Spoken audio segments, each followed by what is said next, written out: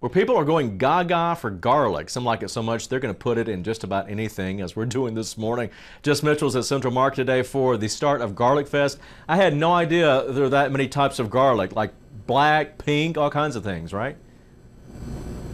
They have so many here at Central Market going on for Garlic Fest. I think there's more than a dozen types of garlic, but what I'm holding right here, this is the black garlic.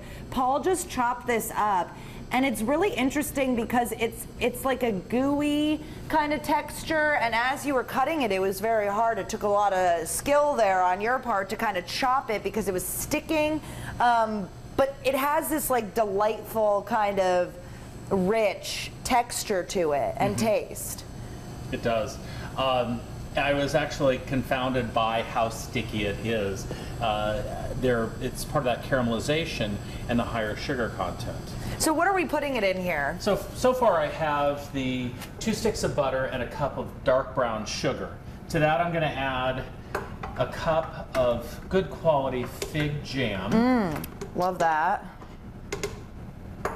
The 8 to 10 cloves of black garlic. Which just peeled off of their outer layer, by the way. They just kind of fell apart, which is great. 1 cup of toasted pecans. And the chocolate chips. Yum, can't forget those. That's about a cup and a half.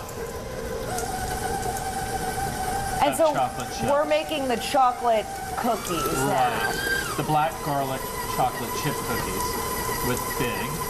Okay, so and give so that it's a nice little mix. Yeah, give that a nice little mix. And as you finish this up, Todd, of course, you can stop by Central Market and select one of the various types of garlic, and you can try some of these recipes out. And they do have more recipes online if you want to get adventurous with it. So definitely looks good. What do you think, Todd? Yeah, well, you know me, I'm adventurous. I try to be in the kitchen. I'm going to totally check this out.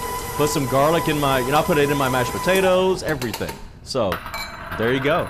All right, bring some stuff back. Garlic Fest runs through the end of the month, and of course there are more garlic recipes, as we said, at Central Market's website. Check out centralmarket.com.